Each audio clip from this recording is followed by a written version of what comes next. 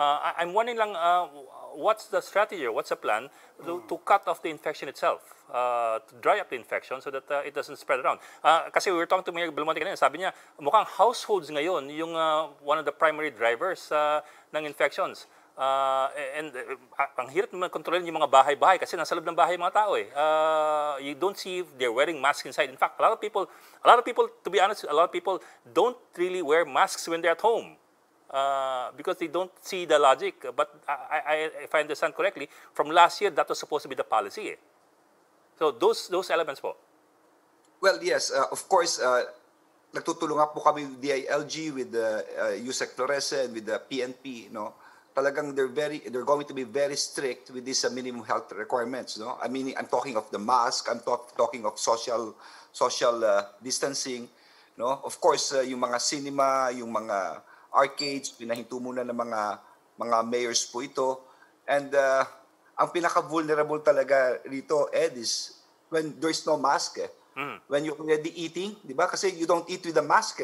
So, alam mo, we are all social beings. So, siguro, nasabik din after 1 year, pagkakain sa opisina, tipong sama-sama sila. So, baka kaya in clusters, no? Even with families for that matter, yung mga bata, lalabas, kakain, no? Kaya, siguro maging stricto talaga, lalo na sa restaurants, yung spacing itself, no?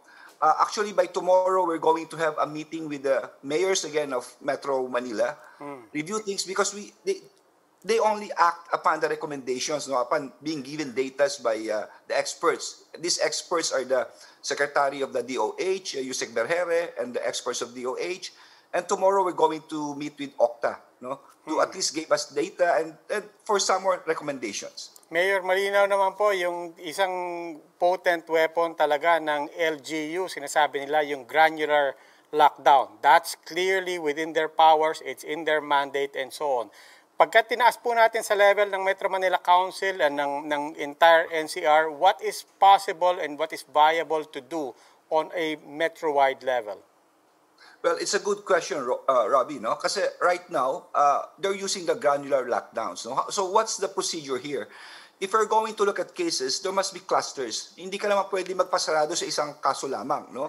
So dito, tipong mas maganda kasi yung affected portion na-isolate mo, nako-contact trace mo, tapos natetest mo maigi, and you're able to, actually separate them from the healthy population. At least yung healthy population nakakapagtrabaho, nakakaalis, no? That's the ideal setup. So right now, yung po ang ginagawa muna namin, granular lockdowns. Kasi masyadong mabigat talaga if you have lockdowns dahil una-una hindi pwede lumabas ng tao, papakainin mo yan, dadala mo ng mga food packs, no? Tapos talagang walang labasan, walang trabaho po yan, no? Siguro yun na yung pinaka-extreme action na pwedeng gawin ng LGU. They still have that power, kaya naman gawin yun, but I think right now, no, personally, hindi pa naman siguro. But what is really important is to be on top of the situation, know your population na may sakit, alamin mo bawat kalye, bawat building, and then automatic test kagad. Pagkatapos ng test, i-contact trace mo kasi ang delikado rito, yung umiikot siya, hindi niya alam nakakahawa siya. No? Kaya contact tracing is really very essential here. And then automatic kasi iba ayaw umalis, i-isolate kagad natin, no? So, yung po ang ginagawa ngayon ng mga mayors, no?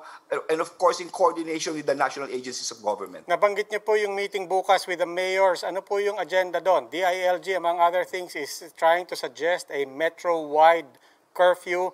Other than that and other than getting the latest data from OCTA and DOH, are there specific recommendations that you would like to recommend across the boards for Metro Manila?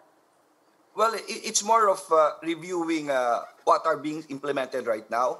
It's more of checking what else do we need aside from the test, how many tests do they need, the contact tracers. And after reviewing, then we're going to brainstorm on some other probably recommendations, like for example, transportation at that. No? Yung bang transportation ngayon na tabi-tabi na may plastic, okay pa ba yun or dapat baguhin natin?